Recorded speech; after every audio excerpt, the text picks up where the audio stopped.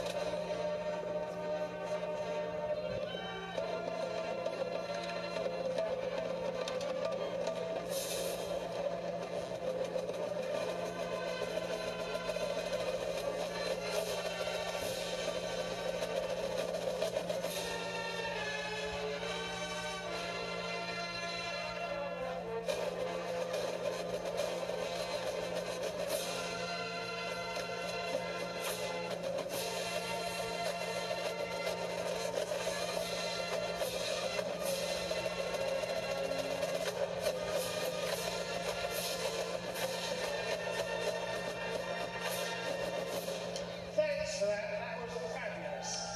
That's the Brookwood Bronco High School Marching Band from Georgia.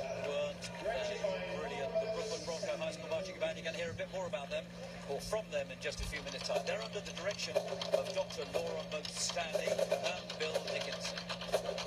Best part of 200 players in the band today. Now, what's going to happen now is they are going to reform into different positions in the performance arena here, and they're going to be joined by 4 other marching bands: Royce City, Olentangy Liberty, Etiwanda, and Cleburne are going to come back and join together with Brookwood, and they're going to play a great selection of music for the grand finale of the 2017 New Year's Day parade in London. And so whilst we bring in all the other groups, why don't we go down to see if Dan has anybody he can talk to for us down there whilst we bring these other bands in.